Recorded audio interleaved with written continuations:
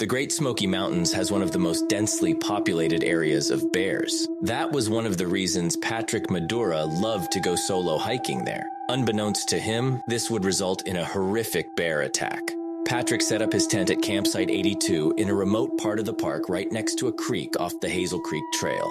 A few days later, another group of hikers camping in the area discovered his tent completely abandoned with all his belongings undisturbed inside. They were shocked to discover a blood trail leading towards the creek and followed it. They were terrified to see a black bear in the distance, standing there eating something. It was Patrick Madura. By the time authorities arrived, the bear was gone and Patrick's body was recovered.